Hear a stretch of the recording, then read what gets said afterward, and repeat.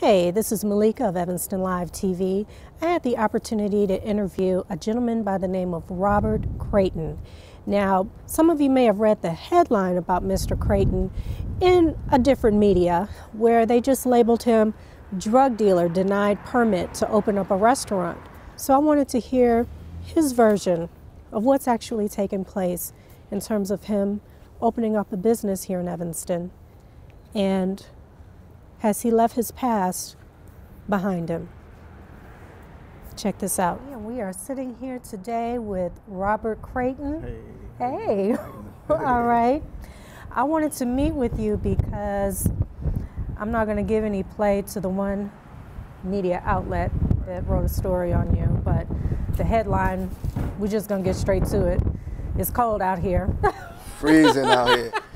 We wanted to be out here in the fifth world where the restaurant in question is, and actually it's a whole nother restaurant situation over here. There's a lot of stories happening right here in the fifth ward, but I wanted to meet with you today because the headline to that particular publication, Right. I mean, it was just drug dealer denied. Right, correct. And I'm gonna be straight up honest, I didn't read it because I saw the headline. And you and I have met in passing before, Right. and I know that you used to work at Gibbs Morrison, Correct. Parks and Recreation for Evanston. What else do you do right now? I'm no longer working for City of Evanston, but I work for the YMCA. I'm a personal trainer there. I'm also a manager there, but I'm not a personal trainer. And I work for a car parts store. Yeah. Okay. And pretty much the story was you were denied a permit to open a restaurant. Correct. Do you want to fill people in on exactly what happened in that process? Honestly, we don't even know what happened. It changed daily. They said I was denied because of the background and stuff like that. But my final letter didn't say that. My final letter said that they denied us. Actually, I wrote in and asked them to finalize the reason for the denial. It took 3 days to respond. Then they responded back saying it had something to do with the landlord. And he had written up a MOU, I think it's called, an MOU. And in the MOU, he was breaking the contract, which is not true. I mean, they process, I don't understand it. Like, they just make up stuff as they go along. I know there was discussion because of your background. People were wondering, well, why not just be a silent partner? Because clearly you're wanting to do something for the community. Right. And you're a businessman. Right. At the end of the day. Right. So what are your thoughts to people saying, why didn't he just be a silent partner? I just don't understand why we got to be a silent partner. Like if you got I know a lot of people that have backgrounds that are that's in business. It's just, I don't understand why we have to be silent. Like I tell everybody, this was more than just a restaurant. This was giving our people hope that was coming home from the penitentiaries and Cook County Jail that think they got to go back to the street and hustle. You know, I might have been an example for somebody thinking that, you know, they could start a business, but I guess City of Evanston don't want that. Just so people get an understanding, because the way that headline read, you know, people think you're a monster. Oh yeah. But that's the picture they paint. You know, that's the picture they paint. So, you know, we always just sat back and kept quiet. That was our motto: just sit back, keep quiet, let people talk. Sometimes you got to watch what people say. You also got to watch what people don't say. So you got to. We're just being conscious of what we say and sit back and let them talk. I just don't. You know, that newspaper. We all know what that newspaper is about and who reads that newspaper. I mean, we don't read that newspaper. So, and every time my story come across the newspaper, he getting 7,000 hits. So we making it. You know, our people didn't read the newspaper before my story was posted. We making that guy a lot of money. Now I understand why the City of Evanston even does business with those type of people. Right. Well, I understand that their leadership is the type of people. Their leadership is the same type of person he is. So you know. Do you want to go into a little bit about your past, explain to people like why you took that path and then what brought you out of that path? I took the path just because I was bamboozled. I thought that, you know, when I was growing up, I seen all the younger guys was able to do what they wanted to do. My mother and father didn't agree to that. I wasn't raised like, didn't have anything. My mother and father, they worked all the time. So I can't even use that as an excuse. It was just something that I wanted to do.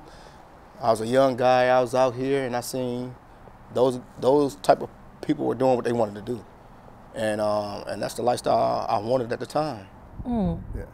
That's interesting you say it wasn't a lifestyle you needed, because most young people that I grew up with, because right.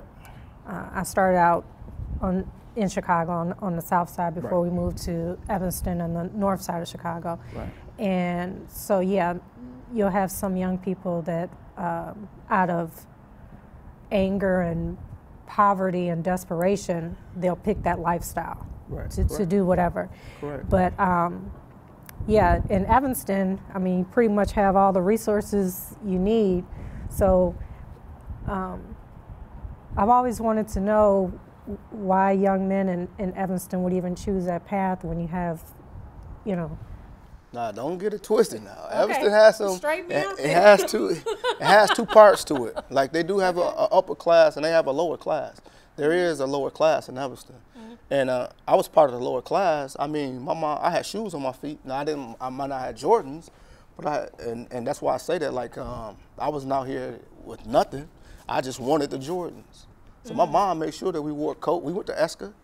We got coats from Esker. My mom sat in lines and got government cheese, but that doesn't mean that I had to go sit in line. I mean, I had to choose the path I chose. I just wanted it faster. So yeah, we struggled. My mother struggled. We had 3 kids.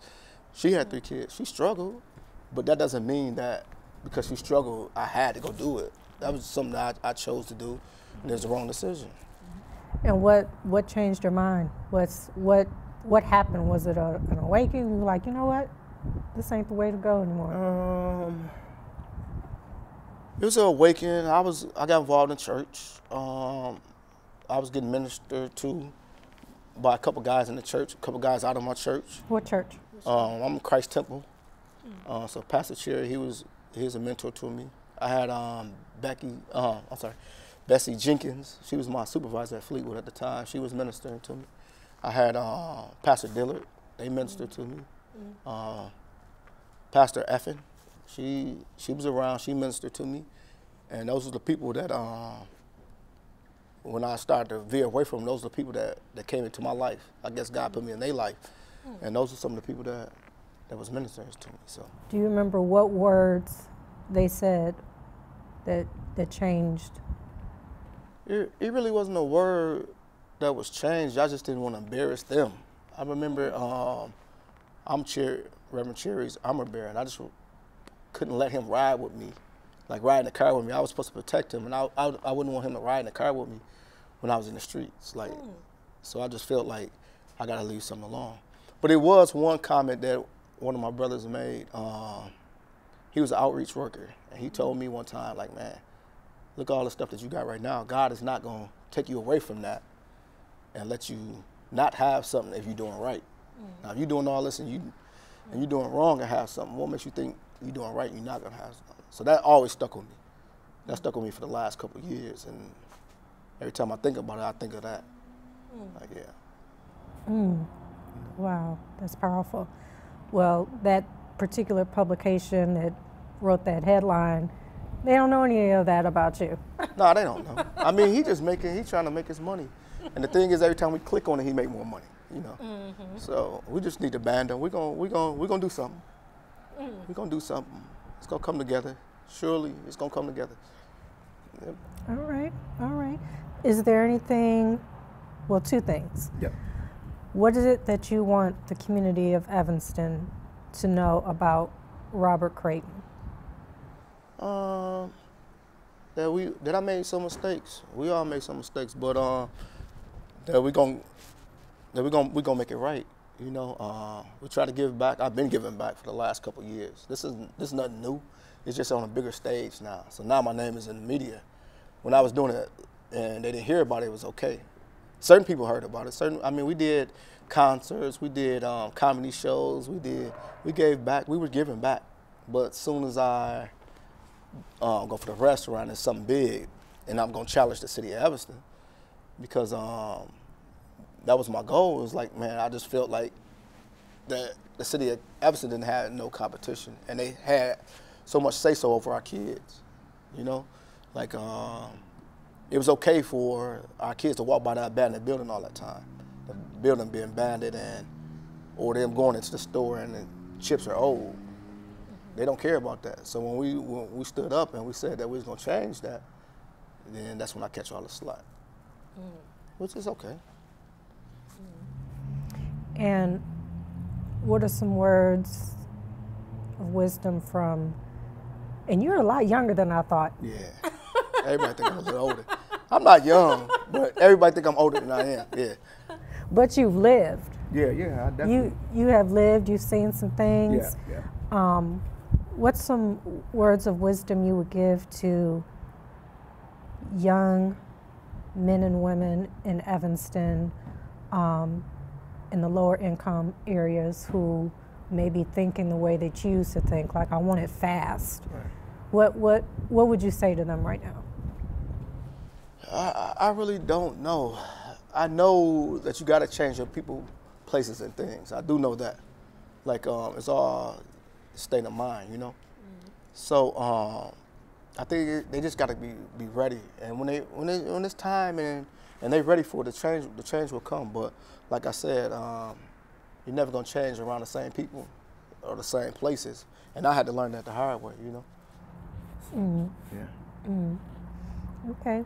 Well, we wish you luck in your journey. Oh, yeah. And I hope that, you know, more business leaders in the Fifth Ward can really come together and just collaborate and make some powerful. Oh yeah, we will.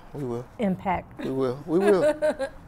Positive, powerful impact. So I just wanted to give you the opportunity to. Well, I appreciate it. To tell your story, because that headline was a little. I was like, so is that all? I'm sure there's more to this man. Nah, that's what they wanted. They wanted that. It's okay. I mean, those type of headlines. Yeah, I mean, it bothered me because my daughter read it. My daughter read. I mean, they shared it with my kids. My kids read that stuff. It doesn't hurt me. I know what it is. I know what they're trying to do. But to them, I'm going home and explain it to them and the mother of my child and those mentors that I gotta, you know. That's the part that hurts. But me, I laughed at it. It's like something else, you know. It doesn't bother me. And what's next for you? So what's next in the process? So you were denied the permit. So what happens next? We still fighting. They don't even know why they denied us. Like I said, they contradicting themselves every time they get a chance. 1 minute is about me. The next minute is about the landlord. They don't know. So we don't know. We still fight. We ain't gave up. We're getting lawyers involved. So we coming. You're going to hear about it. We coming. All right. Yeah. All right. Okay. Well, thank you so much for your time today. I appreciate it. Thank you. Rob, thank you. All right. You all stay tuned. This is Meleika, Evanston Live TV.